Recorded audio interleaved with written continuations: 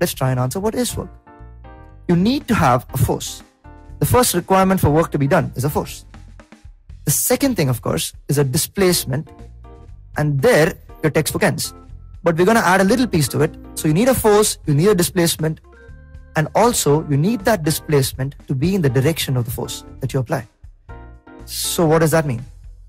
You have a force, you have a displacement, then some work will be done. But there could be cases where there is a force and a displacement, and there may not be any work done. Is that possible? Could there be a force and a displacement but no work done? So we will answer that question in a couple of minutes. So the first thing we need to do, answer the question, what is work? And what is work? As far as physics is concerned, it's the force multiplied by the displacement. So you take the force, you take the displacement, multiply the two, you get what is work done. That the capacity to do work is called energy, which is a pretty mundane definition if you ask me. You're going to take a definition that Richard Feynman said, which is a very simple definition. He said that we don't know much about energy.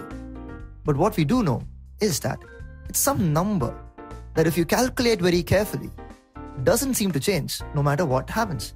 So something happens in the middle, you check before that and after that, this number remains constant. Something happens again, before and after, it remains constant, as long as you measure it carefully. So what is this energy? It's just some number that refuses to change no matter what happens around it.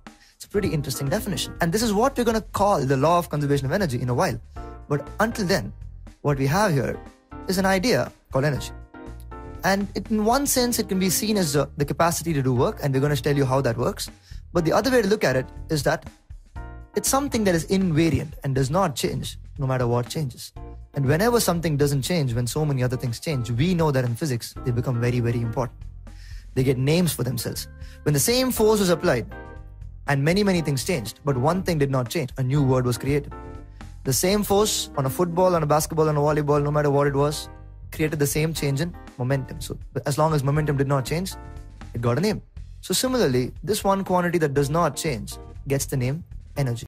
So now, we're coming to our last leg of these ideas that we've been discussing, and work is being done. But what is the rate at which this work is being done? So I might do 10 joules of work in 1 hour or 10 joules of work in just 1 second, and these two can't be the same. Right? So we have a quantity to define this. It's called power, which is the rate at which work is done, or the work done divided by the time. Which means that if you have a power of say 5, let's define the unit in a while. It means that for every unit of time, you will be doing 5 joules of work. 5 joules of work are being done for every unit of time. And this unit is called watt, named after James Watt. So power is measured in watts, and if somebody has 5 watts of power, it means that for every unit of time, which is in this case second, 5 joules of energies or 5 joules of work is being done. Great. Now it so happens that the watt is a pretty small unit. So usually we measure commercial units are kilowatts. So if at home, you'll probably be consuming kilowatts rather than watts.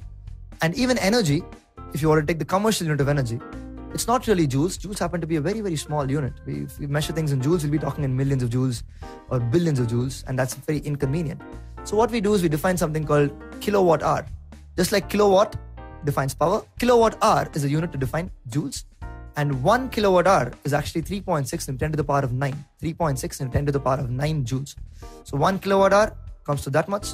So the commercial unit is a lot larger than our SI unit of 1 joule. To keep learning with such engaging videos, download BYJU'S, the learning app today.